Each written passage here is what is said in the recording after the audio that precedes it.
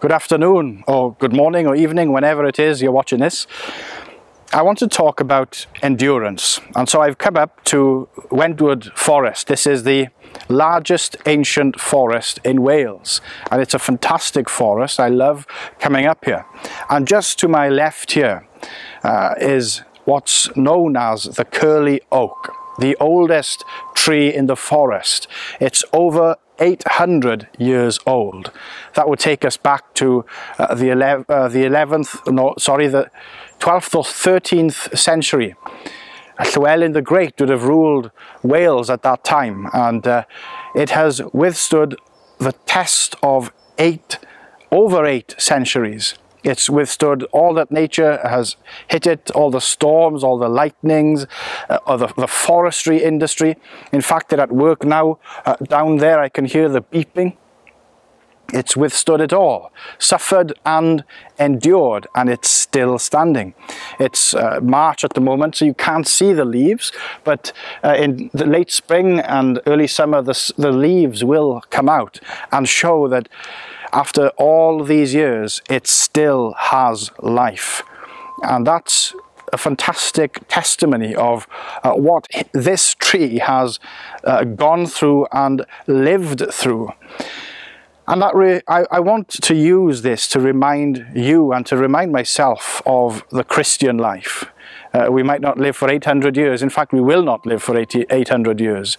But the church has been around for far longer, and it has endured the test of time. It has endured all kinds of persecution. And more than that, I want to encourage you as a Christian to endure as an individual. Whether it's enduring persecution or hardships or a loss of a job or financial difficulty, anxiety, depression, or an illness. At this time, we are going through a difficult time as a society with the coronavirus, the outbreak. So I'm out on my once-a-day exercise into the woods to show you this tree. I love this tree. And I want to call you to endure this time as a Christian, to turn to the one who has endured the suffering that we deserve for our sins, Jesus Christ. He hung on a tree and died for you and for me. And he raised from death. He is alive. He has endured. And he no longer endures, but he is exalted at the right hand of the Father. And he calls us to suffer well and to rejoice in our sufferings. Let me read to you Romans chapter 5, verse 1 through 5. Therefore, since we have been justified by faith, we have peace with God through our Lord Jesus Christ. Through him we have also obtained access by faith into this grace in which we stand, and we rejoice in the hope of the glory of God. More than that, we rejoice in our sufferings, knowing that suffering produces endurance, and endurance produces character, and character produces hope. And hope does not put us to shame, because God's love has been poured into our hearts through the Holy Spirit who has been given to us.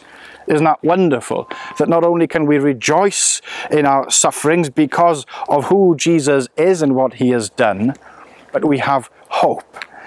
And it is the Holy Spirit who has been given to us that enables us to endure as Christians.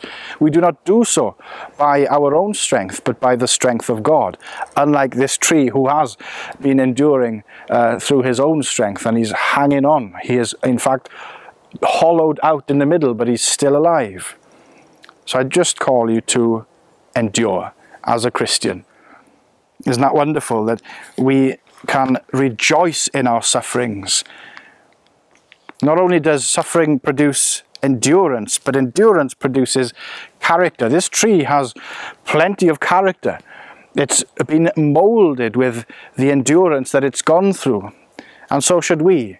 It should produce character. We should show and witness how we've grown, how God has grown us through the endurance that we've gone through, because he has shaped and fashioned us into his likeness and glory.